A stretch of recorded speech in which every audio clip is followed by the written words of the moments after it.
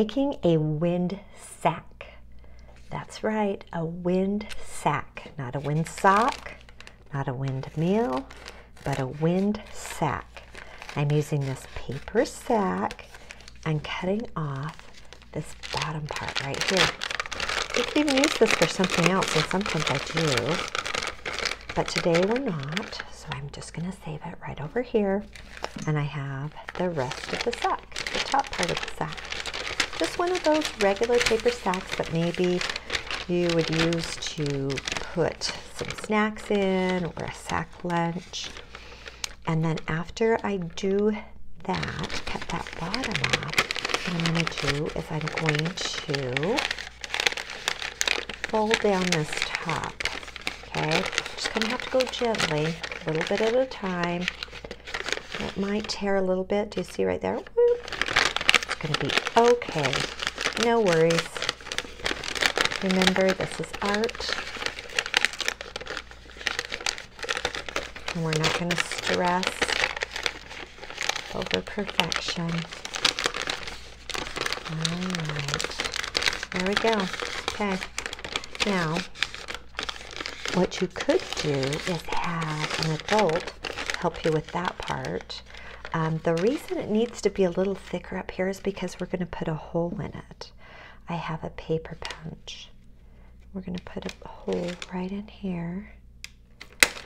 And when we're all done decorating the outside here and putting our streamers on, we're going to use this yarn to tie from one side to the other so we can hang it on a tree outside. Or really anywhere else you want to hang it. That would be just great.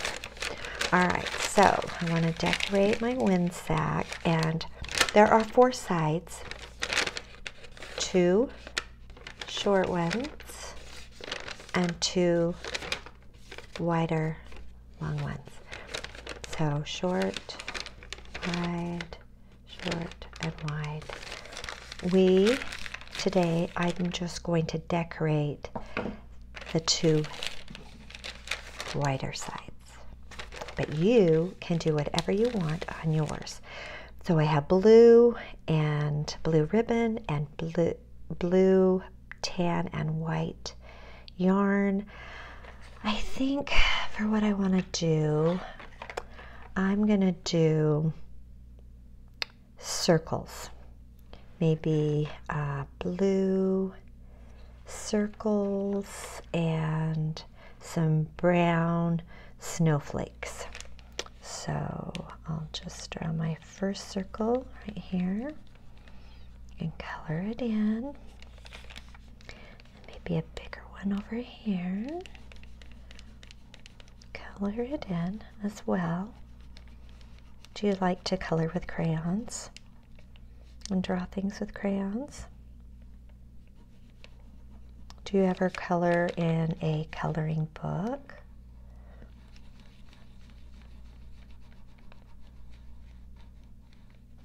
That's also fun to do. Be another big one down here. Okay, we're getting it. Coloring. I'm pressing a little bit hard on here, and the reason is because I wanted a nice dark blue, but you never want to press too hard with a crayon because, and you probably know why, but I'm going to say it anyway, because the crayon will break. It happens. We don't have to be too sad when it does happen, but we just know that we want to be as gentle as we can. Now we'll do like a medium-sized one up here. When some of my children were little and they were in preschool, their preschool teachers would say, tickle the paper, and I think that's really good advice. So I'm going to do these little crisscross things, make an X, straight down, across the middle, make an X, straight down, across the middle, make an X, straight down, across the middle. And like I said, we could open it just like this and decorate this side too, but I'm only going to do those two sides. So let's do the other side. Let's put a big one right here. You can make any shape you want. You could draw. Sometimes when I've made these, I've done a rainbow on here, some clouds. I've done flowers. Those are fun. You could do a tree. You could make just squiggly lines or use a whole bunch of different colors and not just two. Whatever you want. That's what's so great about art. It's yours. It's your project. And you turn it into whatever you want it to be. It's wonderful. Okay. Maybe a really big one right here. There we go.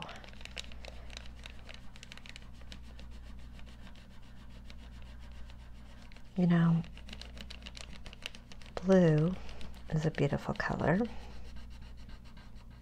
and brown is a wonderful earthy color, and the blue kind of reminds us of the sky, and the brown of the dirt. I'm going to take my wind sack and I'm going to hang it in a tree outside. We're having autumn weather today and it's a little bit rainy, so I might not be able to hang him up outside. Okay, we get to this part and then we're going to cut some streamers on there. How long am I going to want? I don't know. So let me see. What if I do this? This will be a good way to measure. What if I take it and I measure as tall as my wind sack is 2 times. Did you see how I did that? So I took the end and I held it up to the bottom of my wind sack and then the top, and then I do it 2 times. Okay, now I'm going to cut right there. Set it right here. I want 6 of them if I can. There's 1 time. Then I take my hand and put it right where my 2 thumbs together, and then 2. And right here is where I'm going to cut. I am right-handed. Do you know what that means? That means I write, I color, I cut with my right hand. I even wave usually with my right hand.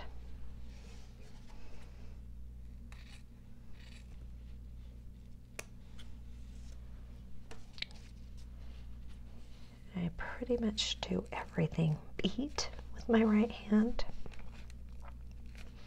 My mom is left-handed, and so she would always write with her left hand, but a lot of the other things that she did, she would do with her right hand.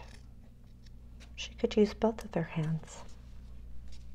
That's really cool too. Oh look, it's not quite perfect. Maybe, let's see. 1, 2, ah! Awesome. I love it when that happens. All right, so I've got 6 of these right here. Let me grab my stapler, just right over here, out of the shot, but now we've got him, so I have a stapler. This is also something that you might want to have some help from an adult with, and I'm going to put 2 streamers on the large sides and 1 on each of the small sides. So let's begin. Let's start with the small side. Staplers are a little bit tricky, getting it right in there. So sometimes in my preschool classes, this is where me and Miss Andra, the other preschool teacher, we would help the children with the stapling part when we make wind sacks, when we talked about air. Okay. One more short side.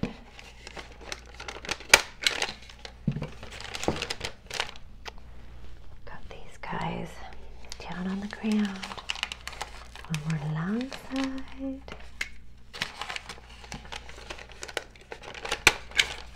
Here comes the last one.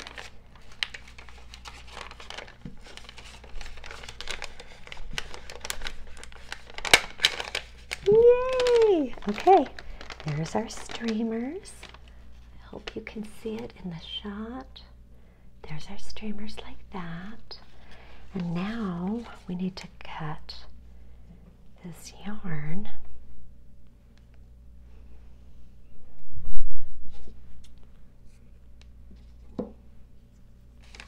And we're going to very carefully, because it is just paper, you know how that goes, and it can tear so easily. We're going to tie a knot right here, go back through again, then over on this side,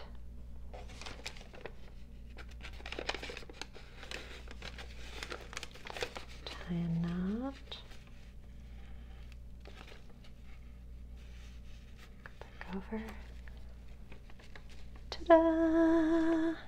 Now, I'm going to, if it's not raining outside, I'm going to take it outside and I'll take a picture of it hanging in the tree.